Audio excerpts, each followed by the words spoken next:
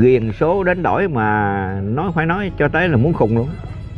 Cái mã của người ta mới chết chỉ có 3 ngày thôi, rồi đem cái phan lợi phan ở trên mã phan xuống, phan chỗ xuống dưới hầm dưới luôn với. Rồi ở trên này bắt đầu mới cắt cổ con gà, mới nhiễu máu xuống để đi giái cái giống gì đó không biết, rồi để cái miếng giấy đó, rồi là không biết là sáng rồi nó lộ chữ Tây chữ Tàu gì đó, cái gì cũng bàn quýnh số được. Rồi là ngọn thủy triều nô nút sụt sôi, bầu trái đất một phen lưng chìm. Nó buông ra một cái rồi là tôi nói quý vị là kể như là nó tự giận luôn hết trơn, là kể như không có ai còn sống với nó hết.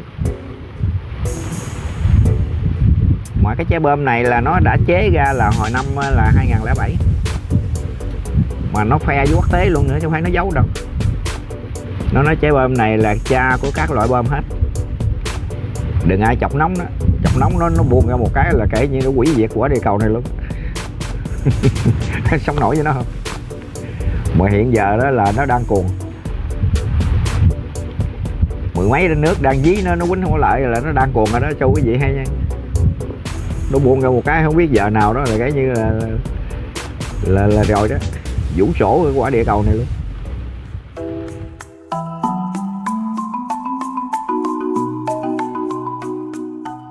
Bởi vì cái câu mà bước qua năm mẹo như tơ rối cuồng đó thì quý vị biết là nó rối là nó rối dữ dằn luôn. Nó rối rồi có thể đi tới cái năm 23 đó, bước đầu năm 23 đó là biển động nổ luôn. Bởi vì nó nổ luôn rồi thì bắt đầu là thì mình là lu bu lộn xộn trơn rồi thì là lay quay tới miếng gượt mình nữa. Thì kể như rồi. Bây giờ bà con mình ráng tu siết lên đi. Một ngày lại 5-10 thời gì lại siết lên. Ai chưa ăn chay phải ăn siết lên. Chứ đừng có để thả trôi 3-4 ngày nữa. Giờ phút này mà còn 3-4 ngày nữa chết rồi. 3-4 ngày này là mới có lớp mẫu giáo à. Mà ngồi đó lớp mẫu giáo hoài chết rồi. Cho nên vì vậy mà cái tình hình hiện nay là nó đang thúc giục chúng ta để mà tu cho siết. Bởi vì mình tu trễ rồi phải tu cho siết, đang theo kịp người ta mới được. Nó hiện giờ lúc nào thằng Nga nó đang đe dọa những cái hạt nhân tối tăng của nó, mà nếu mà nó buông ra một cái là tôi nói quý vị là quả địa cầu này sụp liền chứ không có nói. Mà cái điều này Đức Thầy đã cho biết rồi, là ngọn thủy triều nô nút sụt sôi, bầu trái đất một phen lưng chìm. Nó buông ra một cái rồi là tôi nói quý vị là kể như là nó tự giận luôn hết trơn, là kể như không có ai còn sống với nó hết. Mà cái trái bơm này là nó đã chế ra là hồi năm là 2007, mà nó khoe với quốc tế luôn nữa chứ không phải nó giấu đâu. Nó nói trái bơm này là cha của các loại bơm hết, đừng ai chọc nóng đó. Chọc nóng nó buông ra một cái là kể như nó hủy diệt quả địa cầu này luôn. Sống nổi với nó không. Mà hiện giờ đó là nó đang cuồng, mười mấy đến nước đang dí nó quýnh không lại, là nó đang cuồng rồi đó cho quý vị hay nha. Nó buông ra một cái không biết giờ nào đó là cái như là rồi đó, vũ sổ cái quả địa cầu này luôn. Đó, cho nên tới nữa thì bắt đầu là cho tới cái nước mưa hiện nay quý vị cũng đừng có nên xài nha. Bởi vì khi mà nó bắn ở ngoài Nga với Ukraine gì đâu ngoài đó là chắc khói nó dính trên mây vậy đó. Rồi mưa nó rớt xuống quý vị uống mà trúng ngay cái giọt nước đó quý vị nhào ngang đứt ruột liền. Phải chuyện giỡn đâu. Uống trúng cái giọt nước mưa đó mà chảnh nó rớt xuống ngay cái khói mà nó dính nó chảnh là quý vị uống rồi là chẳng khác nào uống thuốc sâu, uống rồi nhào ngang liền. Rất là ghê hồn. Cho nên là quý vị mình ráng tu cho siết đi. Tôi nói thiệt với quý vị đấy, tôi thấy cái đời này là tụi tôi là tu là kể như là nói là bỏ ăn luôn. Tôi giờ nhiều khi 3-4 ngày tôi chưa ăn cơm, làm biếng ăn, lo niệm Phật không mà không biết kịp không nữa. Đừng nói quý vị thả trôi. Quý vị là mới có lớp mẫu giáo, quý vị thả trôi hoài kiểu này. Tôi là tu mấy chục năm nay đó mà bây giờ tôi còn muốn bỏ ăn luôn, mà để ngồi là niệm Phật cho chết luôn mới vừa, chứ không phải mà đơn giản đâu. Quý vị ngồi quý vị thả trôi hoài kiểu này có chuyện trễ đó. Bởi vì thầy nói khuyên người rèn sớm thì xài lâu hư. Mình tu lâu nhiều thì mình có công đức nhiều, cũng như mình mằng nhiều, có tiền nhiều, mình được hưởng nhiều vậy đó, chứ đâu có mắc mát đâu quý vị sợ. Tôi nhiều khi mà tới bữa ăn cơm mà tôi còn làm biếng ăn nữa quý vị biết, lo niệm Phật không mà làm biếng ăn. Nhiều khi đói rồi bò ra múc ca nước uống vô khỏe này nằm niệm Phật nữa vậy đó. Tu mà tu kiếp mà, nếu không quá trễ mà chừng đối đầu khó kiếm điên khùng. Cứu lương hiền chứ cứu người hung, kẻ gian ác đến sau tiêu diệt. Cho nên mình tu sao mà cho ngon lành như vậy đó mới được, chứ không phải mình nói mà kiểu mà tu mà như con cá lóc ở địa, tu 3-4 bữa không muốn về Tây Phương, không phải chuyện dễ đâu quý vị ơi. Tu siết lên. Thì xin báo cho mình biết là hiện nay đó thì chẳng hạn như là ở Tổ Đình, cái đám sen tự nhiên là tốt như rồng luôn, mà tự nhiên rủi trơn chết trơn, là quý vị thấy đó cũng là một cái điểm nữa, cái điểm đặc biệt nữa. Cho nên nó xảy ra nhiều chuyện tùm lum trơn á, tại vì mình chưa có biết rồi chưa có phát hiện được hết, để kể như là tùm lum chuyện trơn. Là không phải là bế mạc, nhưng mà tại vì là cái sự đời nó khổ tới rồi lu bu lộn xộn trơn, rồi ai làm lễ nữa. Nào là dịch bệnh nó tấn công tùm lum hết trơn, hỏi chứ rồi đâu có ai mà cho dụm 5 dụm 3 nữa mà để làm lễ. Quá tư cũng là hay cái gian. Cho nên năm nay còn đỡ đó là quý vị đi gắng đi để dự lễ cho biết cái nữa là rồi đó. Rồi là Quan Năm nè, Quan Năm là bước qua năm Mẹo rồi quý vị thấy. Nó cái hiện tượng nó xảy ra đó là hồi đêm hôm mà ý là tôi đảo tới đảo lui ngoài chùa mà tôi nghe nó còn nói bây giờ là khổ sắp tới rồi. Khổ tới rồi, bây giờ công nhân bây giờ nó tràn về, bây giờ nó đói nó giờ mình thấy dắt da dắt võng ra, ý là không chi đừng nói mà tới ai. Tôi khổ thiệt chú Tư, bây giờ tràn gì quá tràn, tỉnh thành là cũng nhóc trơn, bây giờ nó cái nạn đói nó sắp sửa rồi. Nó quý vị thấy cũng như là hiện nay là nó đang là cho công ty nghỉ là mất đi hết 2 tháng rồi, tiền thưởng là như vậy là tính ra mỗi một người vậy là mất cỡ khoảng 30 triệu. Là quý vị thấy coi cái nguồn kinh tế còn đâu nữa mà để là ăn Tết ăn bọng gì. Rồi qua Tết đây rồi cơ sở đâu làm nữa nè. Đó. Thì kể như là cái đói này là nó sẽ đe dọa và tấn công của chúng ta sắp tới đây. Mà cái điều này là Đức Phật đã cho mình biết trước rồi. Cho nên bây giờ đó mình phải ráng bường lên để ăn chay, rồi ăn rau ăn cỏ cho nó quen. Rồi nữa mình có chạy giặt chạy giả này kia, mình xuống cái hầm lục bình mình tước mình ăn cũng được. Bởi vì mình đã sống quen rồi. Bây giờ mấy người giàu có ăn cao lương mỹ vị, rồi nữa nhắm ăn lục bình như tụi tôi được không? Kể cho quý vị chết trước. Mà cái điều này Đức Thầy đã cảnh báo rồi. Kẻ phú quý đừng vong cơm nguội, sao đói lòng chẳng có mà dùng. Tụi tôi giờ cơm nguội cơm thiêu gì tụi tôi ăn cũng được, miếng no được rồi. Quý vị sống như tôi được không? Tụi tôi là bẻ rau là có lửa thì luộc ăn, không có ăn sống cũng được, cũng vẫn sống như thường. Bởi vì quen rồi, sống khổ hạnh nó quen rồi. Cho nên là cái cuộc đời này nó xảy ra cái trước mặt của chúng ta, nó sẽ đem đến cái sự rắc rối cho mình không à. Mà tại vì mình không có thấy, không có biết, mà sao quý vị tệ quá. Chứ tụi tôi nhìn thấy trơn rồi. Mà trong cái bài kỹ dậu đó là đã là nói rồi, là cuộc đời càng gắt lại càng gai. Thì quý vị thấy là rắc rối không à. Nội là mình thấy là cái vấn đề mà công nhân này mà nó giải tỏa mà đi về cái Tết này đó ha. Rồi nó không có cơ sở nó mặn, rồi bắt đầu nó sanh tâm ra, nó trộm cắp, nó phá phấy, rồi cho quý vị giữ. Bởi tôi nói là kể như tôi biết cái tâm niệm đó cho nên tôi mới nói. Bởi vì đa số là cái người không có tu, rồi nhiều khi trong đó nó tính tầm bậy tầm bạ không à. Thí dụ như nó còn trong túi nó đâu 50.000 à, nó liều mạng, nó nói thôi quýnh mẹ con số này đi, đêm hôm thấy con cò ngỗng vậy đó, thôi quýnh mẹ chiều chúng phải mua Mua gạo mà ăn hồi chiều thua. Thua mất tiêu rồi, mất tiêu hết 50.000 nữa. Rồi túng cùng rồi. Bởi vì còn có 50.000 thua số mẹ ngày nay hết rồi, làm sao sống đây. Đó, cho nên mới là liếc địa đằng kia thấy ông kia có con gà con vịt gì đó thôi tối lại bắt mẹ đi chợ bán. Dạ thì chú Tư lý luận vậy là đúng rồi chú Tư, cái gan vậy nữa. Cũng như mình bằng cùng mà. Mới sanh đạo nên tặc. là bằng cùng sanh đạo tặc. Cho nên cái khổ nó sắp tới mà quý vị cũng chưa biết, chưa hay. Rồi chút xíu nữa quý vị chết quý vị cũng chưa thấy, chưa hay, chưa biết rồi. Chừng nào quý vị đứt hơi quý vị mới biết.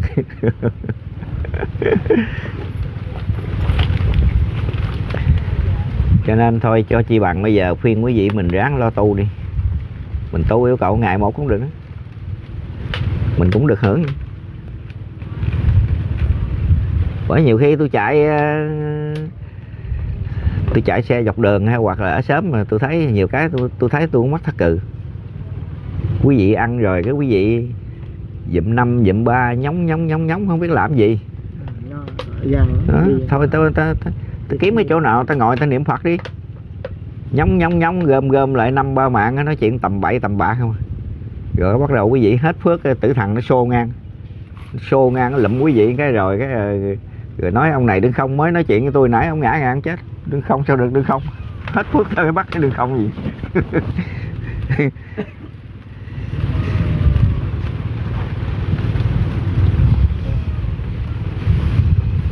Cho nên cái gì nó cũng có cái lý do đó.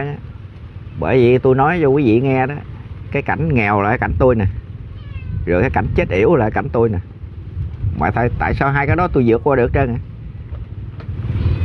Bởi vì cái số mạng mình nghèo đó, mà ông Thánh ông đã nói cái câu là đại phú do thiên, tiểu phú do cần. Mình giàu lớn thì trời cho, mà giàu nhỏ thì mình phải lo.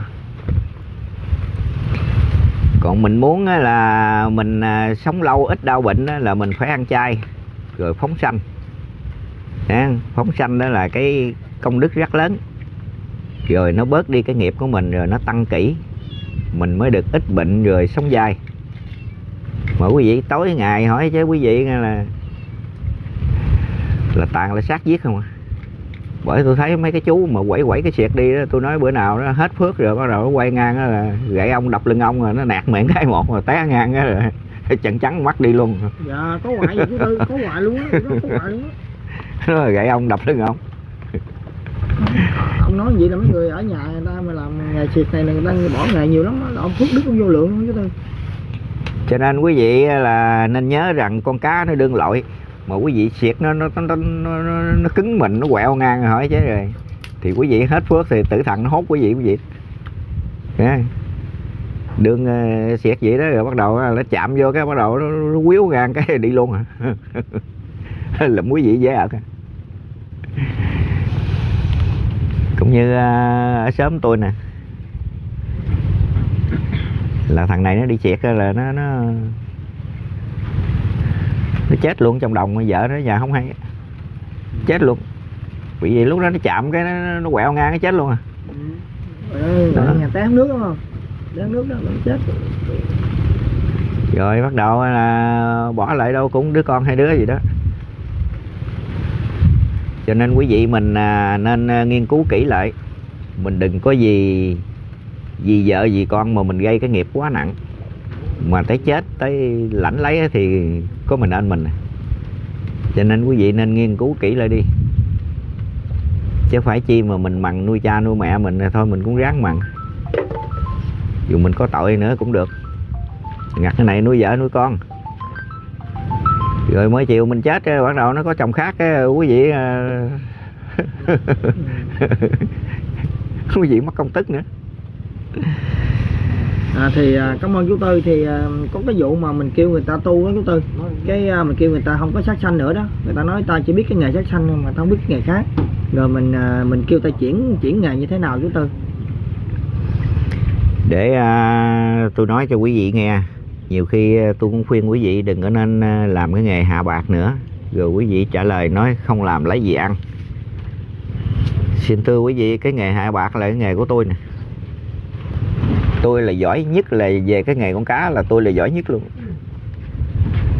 Tôi chỉ dòm xuống nước thôi là tôi biết con cá nằm đâu đó, cho quý vị biết.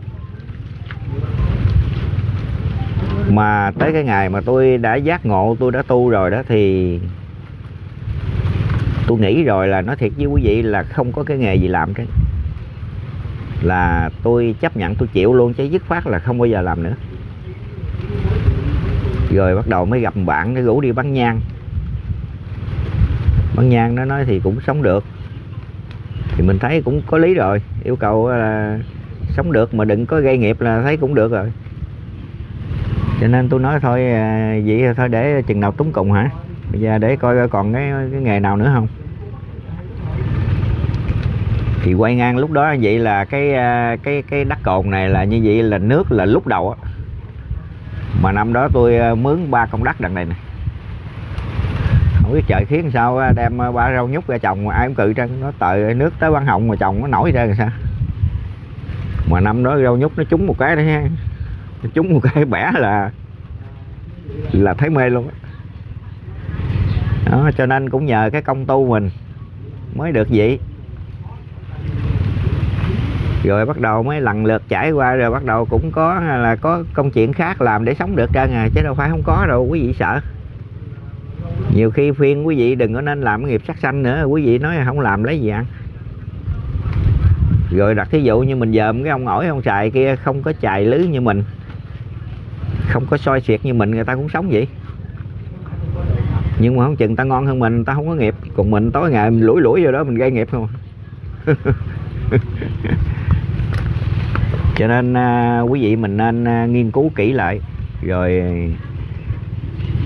mình sẽ sống như thế nào mà đừng có cho có nghiệp. Là gì tôi nói cho quý vị nghe. Ở trong cái bộ óc mình nó có cái vật quý trong. Tại quý vị không có biết tìm ra để mà xài, cho nên quý vị tối ngày quý vị cứ quanh quẩn trong cái mù quáng không à. Rồi quý vị than khổ. Trong cái bộ óc của mình để nói cho quý vị nghe, mình thành Phật cũng nhờ nó, mà mình làm giàu cũng nhờ nó, mình thoát khổ cũng nhờ nó, rồi mình gây nghiệp mình khổ cũng nó. Cho nên tự mình chọn ra, tự mình móc moi ra để xài. Bởi vì cái bộ óc mình nó có cái vật quý giống. Bởi vì mấy kỹ sư này nó chế ra, chẳng hạn như là nó chế ra những cái máy móc vi tính, điện thoại thông minh nào này kia, nó chế bằng cái gì? Nó chế bằng cái trí não của mình không à. Chứ nó cũng đâu có giỏi gì, nó kinh nghiệm trong cái trí não mình mà để nó lấy ra để nó chế. Cho nên á, tại sao hồi xưa Đức Phật lại thành Phật? Là vì Ngài đã tìm được ở trong đó có một cái vật quý, cho nên Ngài mới thành Phật. Mà Ngài đã chỉ lại mình cho mình tìm, mà mình không tìm, không biết tìm, tối ngày cứ lủi gây nghiệp không đó. Rồi chút nữa chết xuống địa ngục, bị đày bị đọa, rồi biết chừng nào được làm người. Mà khi mà được làm người rồi á, thì nào là tật bệnh, nghèo khổ, xấu xí, ốm đau tùm lum trên, chứ cũng không có vui sướng gì. Rồi lay quay mằng nuôi vợ nuôi con á, thì vài chục năm cũng chết nữa, bị đọa nữa. Quý vị thấy có khổ không? Cho chi bằng bây giờ mình sẽ sống bằng một cách đạm bạc rau tương, miễn cho được ngày 2 cơm tẻ, buổi bằng hàng đặng có tu thân. Nhờ ơn trời ban bố đức ăn xem chung cuộc phong thần tại thế, thì yêu cầu mình làm sao mình là được là trong bản phong thần được rồi. Còn cái việc mà phước đức á, quý vị mà tạo cái phước đi, rồi cái phước đó nó không có mắc đâu quý vị sợ. Từ từ quý vị có hưởng trơn. Bởi tôi nói quý vị hết ý luôn đó. Mình nghèo yêu cầu quý vị nhính ra cho 1.000, 2.000 thôi là nó quý hơn người ta giàu, người ta cho 100.000. Rồi thời gian, rồi từ cái công đức đó, rồi quý vị từ từ quý vị mới được khỏe, mới được hưởng. Chứ bây giờ mình ngồi đây mà mình cứ đổi thừa số mạng hoài thì đâu có được. Như vậy là mình đã quá cục bộ đi. Cho nên mình không biết gây những cái thiện duyên sau này để mình hưởng. Không phải nói mình gây bữa nay mà mới mình hưởng, không có phải vậy. Từ từ, cái gì nó cũng phải từ từ.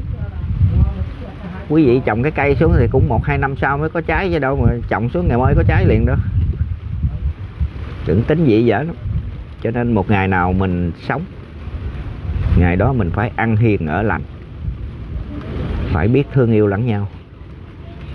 Thì từ cái phước đức đó rồi từ từ quý vị hưởng thì chứ không có gì. Đừng sợ.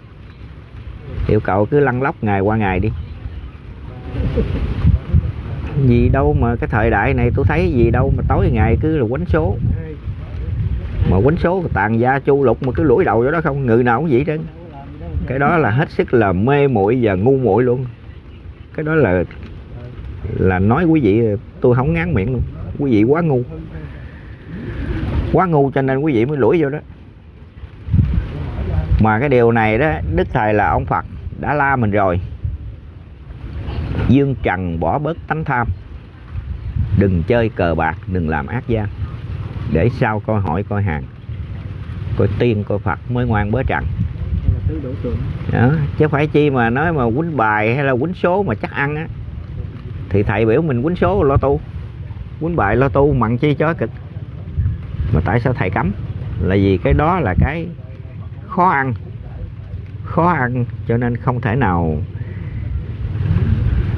nào mà dễ ăn được mà lại có tội. Cho nên Đức Phật mới cấm. Cho nên cái tứ đổ tường đó thì trong đó là nó có 4 vách: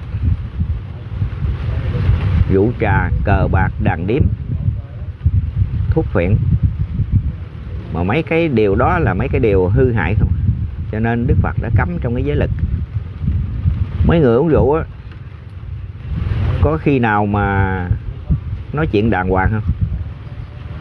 Mà càng uống chừng nào thì cái bộ óc lại càng ngu muội, rồi càng ăn nói tầm bậy tầm bạ, dễ gây nên tội. Rồi nghe là tánh nết hung sùng. Bởi vì có rượu vô rồi thì bắt đầu là quỷ nó dục rồi, tánh tình hung sùng đó. Cho nên Đức Phật mới cho là thuốc độc. Uống vô 1 ly 2 ly thì bắt đầu quỷ nhập rồi. Rồi hờm nó muốn quýnh lộn, muốn ăn thịt người ta không à. Đó, vậy đó mà cũng là gặp thì cũng uống à. Mà tôi nói quý vị nghe, khi mà quý vị mà tu rồi đó là quý vị, chừng nào quý vị tu mà quý vị ngủ, quý vị không còn nằm chim bao nữa đó, là lúc đó quý vị khỏe rồi đó. Tôi giờ nói thiệt với quý vị đó, tôi ngủ tới sáng luôn là tôi không thấy gì chứ. Không có chim bao, chim bọng, thấy con còn có chim gì chứ. Còn quý vị là quýnh số đó, tôi thấy mấy người quýnh số là sáng người ta nói, ông thì thấy con mèo, ông thấy con chó, xúm lại bàn quýnh là chiều cái là thua trận đó. Cái đó đó là để tôi chỉ cho quý vị nghe. Cái bộ óc mình nó là một cái cuồng phim. Quý vị dòm ở đâu, quý vị mỏng ở đâu là tất nhiên nó dính vô đó, tối nó xả ra. Nó xả ra rồi quý vị thấy tầm bậy tầm bạ, đó là gọi là mơ mộng, mộng mơ đó. Rồi quý vị sáng quý vị nghe là mê tín dị đoan, quý vị quýnh thua tiền bạc, làm đau khổ cho là sự sống gia đình. Bộ quý vị dễ ăn lắm hả? Dễ ăn lắm. Cho nên lúc hồi mà tôi chưa có tu đó là tôi cũng có mê số một thời gian nha. Mê là nói là kể như là nói là quýnh số là chắc ăn như bắp vậy. Nó ghiền tới cỡ đó đó. Ta nói không có nói mà đêm nào mà không nằm chim bao đấy. Nằm là thấy cái điểm đã không, chứ phải mà thấy cái điểm dở đâu. Có cái điểm đấy ha. Có cái điểm là tôi nói là rồi, chiều nay là mướn xe lôi kéo tiền gì chứ không có nói gì đâu.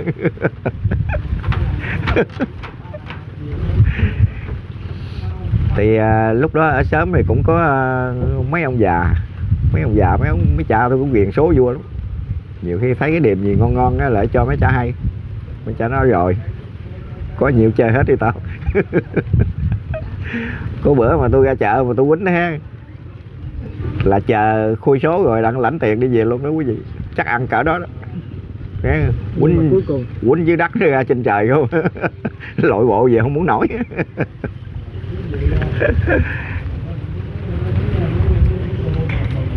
Cho nên sau này tôi mới kinh nghiệm lại, tôi nói như vậy là mình dở rồi.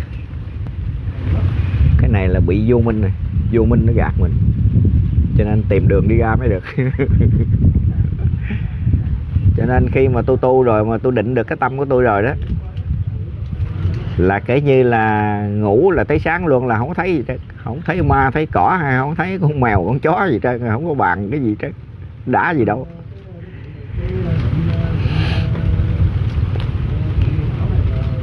Rồi tôi thấy nhiều người đau thương nữa. Ghiền số đến đổi mà phải nói cho tới là muốn khùng luôn. Cái mã của người ta mới chết chỉ có 3 ngày thôi, rồi đem cái phan lợi phan ở trên mã phan xuống, phan chỗ xuống dưới hầm dưới luôn với. Rồi ở trên này bắt đầu mới cắt cổ con gà, mới nhiễu máu xuống để đi giái cái giống gì đó không biết. Rồi để cái miếng giấy đó. Rồi là không biết là sáng rồi nó lộ chữ Tây chữ Tàu gì đó, cái gì cũng bàn quýnh số được. Khùng luôn. Cái đó là nói gì tới mức độ là muốn khùng luôn rồi đó. Làm tầm bậy tầm bạ.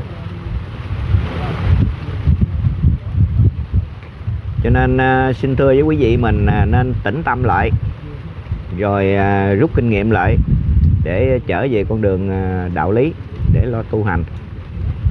Rồi mình sẽ được thoát khổ hiện tại, và sau này mình sẽ thoát được cái linh hồn mình luôn. Xin quý vị nên bình tâm lại, rồi từ từ mình nghiên cứu để mở đường đi ra. Dạ thì rất là cảm ơn chú Tư. Thì vừa qua đó chú Tư chú nói 1-2 clip trước đó thì bà con chú có nói là Campuchia nó sẽ qua trong cái lời tiên tri của, cũng như là ở trong đồ thư của Đức Bổn Sư. Nhưng mà bà con có một số bà con người ta thắc mắc, ta hỏi chú Tư là nó xuống vào cái năm nào, và nó xuống tới đâu, và nó quay lại, rồi nó chết bao nhiêu. Xin chú Tư cũng trình bày lại phần đó cho bà con, tại bà con rất là phần đó rất là quan trọng đối với bà con. Nam mô Di Đà Phật. Câu này mình nói nhỏ nhỏ nghe thôi nha, đừng nói lớn. Nói lớn nghe kỳ lắm. Nói nhỏ nhỏ thôi, đủ ngàn người nghe thôi.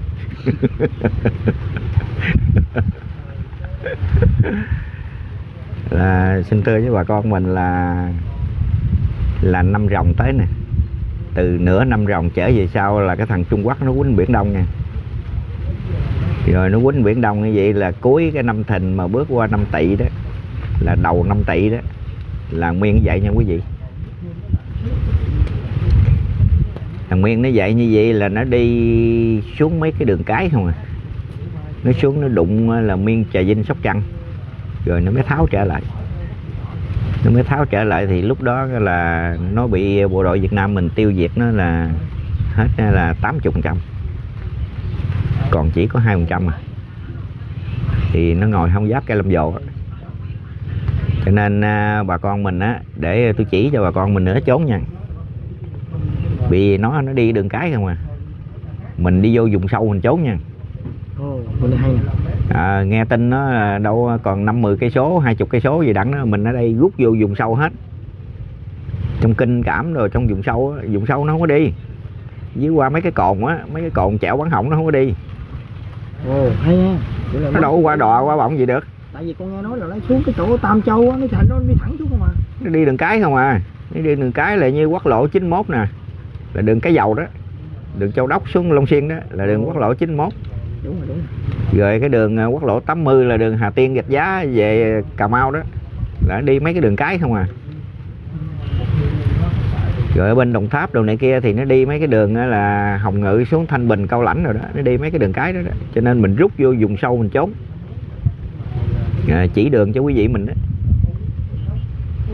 Ráng là tìm cách để bình tĩnh để lo trốn. Rồi khi mà nó đụng là Miên Trà Vinh Sóc Trăng đó, là lúc đó nó mới dội trở lại, là bộ đội mình hạ nó ra, tiêu diệt nó, là kể như còn là có 2 thằng ngồi không giáp cây lâm dồ.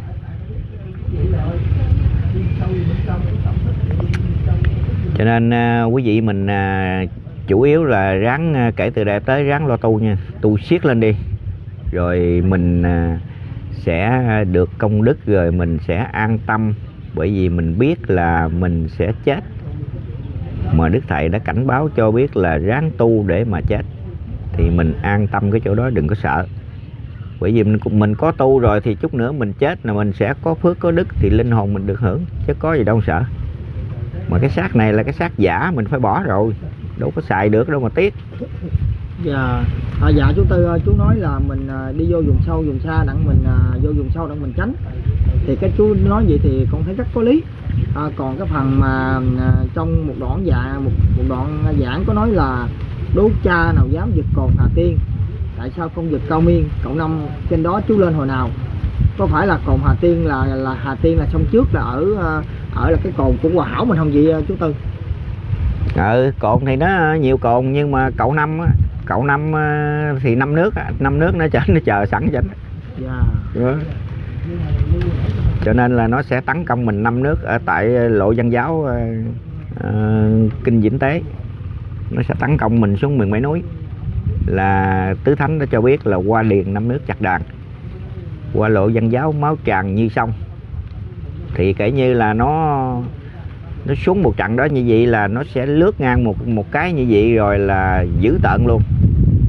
Rồi bắt đầu là các nước chư hầu nó mới bọc sau lưng nó mới chiếm vô cái địa phận của núi Cấm, để mà chuẩn bị nó lấy vàng. Cho nên là mấy này là nó thuộc về quỷ, cái lòng tham của nó không đáy. Cục vàng đó là của trời đất, để là tạo hóa là từ xưa nay, để là lập đời thượng quân cho người dân Phật quốc người ta sống, người ta hưởng. Mà nó là quỷ ma, nó vô nó chiếm, hỏi cho nó chiếm được không? Mà tại vì nó cái lòng tham của nó là nó ma quỷ tính tầm bậy tầm bạ, bởi vì nó mới chết.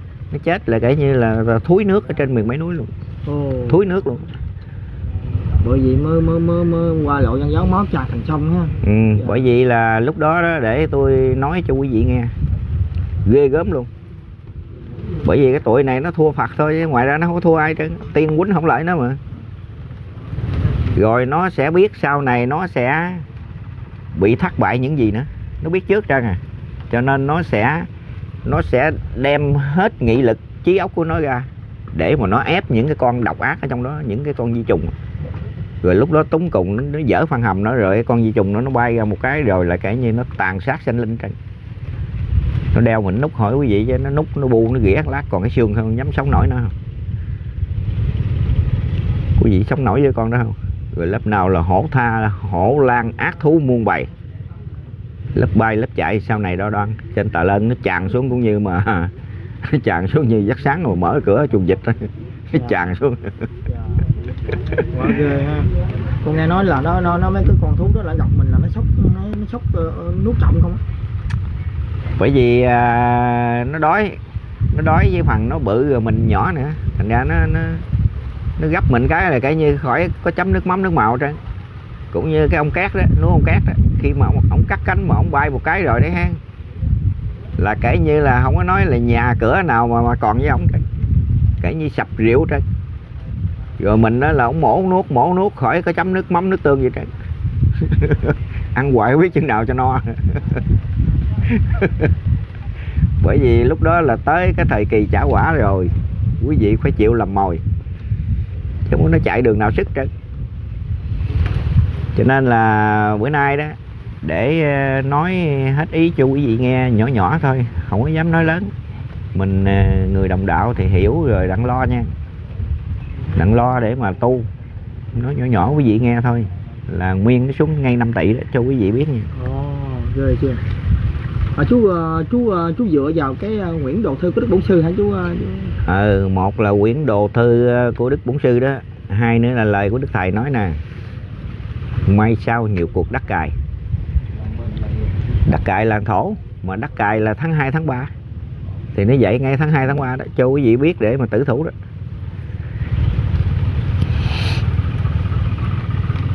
Nói nhỏ nhỏ. Đua nhau mà chạy hả chú Tư?